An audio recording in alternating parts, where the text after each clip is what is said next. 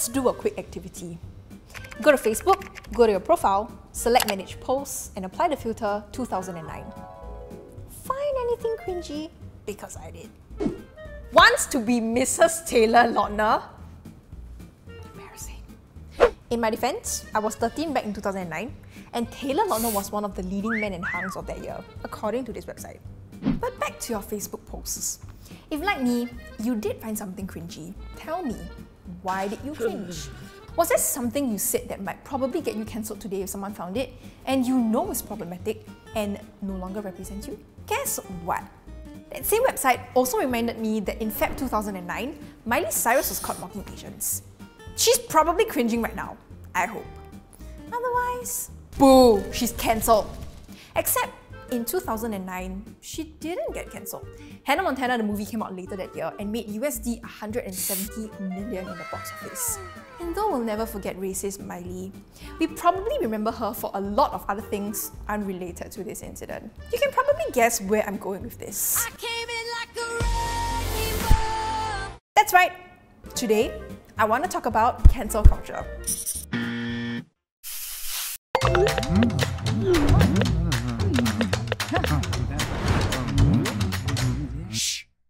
You're probably thinking, not another video on cancel culture. We already know cancel culture sucks. But I'm not here to defend influencers or celebrities, neither am I here to be the voice for angry mobs. Instead, I want to try to figure out what cancel culture means for the everyday people like you and I, and whether we can get cancelled for our opinions. It started out around 2017 as a Twitter fad.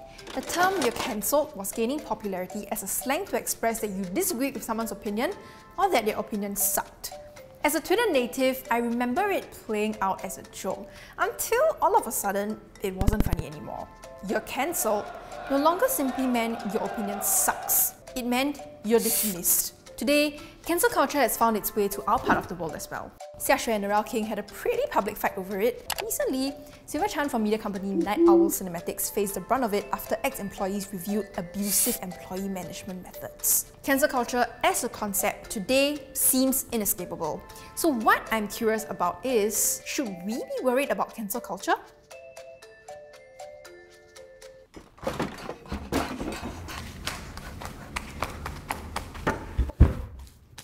My name is Nicole, this is Agree to Disagree, where we try not to cancel differing opinions. Before we carry on, is there a specific definition of cancel culture that we're working with for the rest of the video? Cancel culture is a way of expressing disapproval of one's actions by exerting social pressure to effectively end one's career or tarnish their reputation, either through boycotts or disciplinary actions from their employers. One argument, two sides. It's Nicole versus Nicole. Choose your fighter. We did a poll with some of you, and most feel that cancel culture makes sense in theory. One of you phrased it really well. Cancel culture helps guide society on behaviour that's generally deemed acceptable. People will be less inclined to do something if they know they will be cancelled for it. What's deemed to be funny and acceptable has evolved over time. Jokes from classics like Friends, The Office, and even the news maybe was fine back then. What's my boy doing with the Barbie? Not so funny anymore, right? I think we can all agree that cancel culture is good because it's led to calling out sexual misconduct of this guy. Although it's also a pretty rare occurrence. On the day-to-day, not only does it keep public figures in check, it also really forces the everyday individual to truly examine themselves. It's human nature to live on with beliefs that were passed down, but the fear or awareness of being cancelled can motivate us to look internally and reflect on the biases that we grew up with and outdated beliefs that need to be challenged. Hold up, what if the reason I haven't been cancelled is because nobody gives a shit about me? So I get that cancel culture makes sense in theory, but what about in real life? Holding yourself accountable is a good thing, but how do we draw the line between accountability and self-censorship? As this Gen Y tries to articulate, navigating accountability can feel like moving through a minefield blindfolded. She chooses to use trans rights as an issue to demonstrate this. As a cishet woman who agrees with J.K. Rowling's view that trans and cis women are distinct from one another, she admits to the possibility that trans women themselves might think differently, but is afraid to ask in fear of being labelled asshole. My initial reaction when I read this article was really, just don't be an asshole about things, Dana.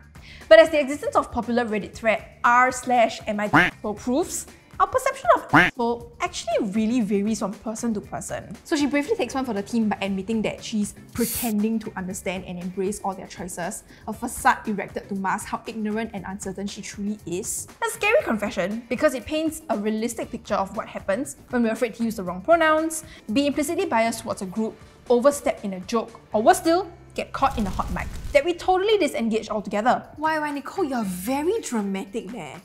Okay, yes, it is a legit worry that cancel culture instills a culture of fear, encourages polarization and self-censorship, thus pushing people with differing opinions further from one another. But I think that's quite an exaggerated concern, no? Here's what I think.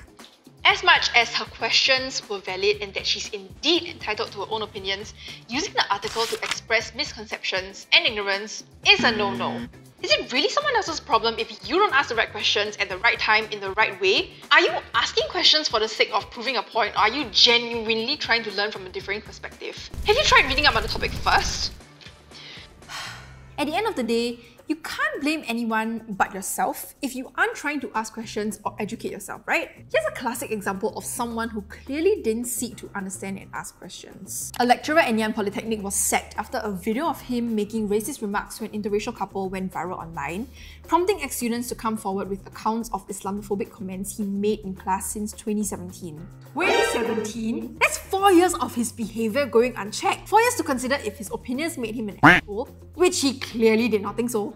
And so cancel culture came for him. If cancel culture didn't exist, would he still be spouting offensive remarks in classrooms? Probably. So what you're saying is, only people who deserve to get cancelled will get cancelled? But is it true though? I think one social media account comes to mind when thinking about who decides who gets cancelled in this country. Wake Up Singapore is the unofficial gatekeeper for the woke community. You'll probably find the latest acts of racism being called out on your platform way before major publications get wind of these incidents. While it's undeniable that they've shed light on certain pervasive issues that long deserve to be spotlighted, what happens when they get something wrong? Remember Sovereign Lady? The one who refused to wear a mask in Singapore back in 2020 when it was mandated to do so for the sake of public health? What a menace! Am I right? Except, you're wrong! This isn't that lady. This woman was wrongly identified as the Sovereign Lady after children of the internet hunted for her online. Her personal details were revealed and she was left exposed to threats and racist comments. When we get it wrong, it can be difficult to roll back our actions. Sorry I caused you emotional distress and your job. Just isn't gonna cut it.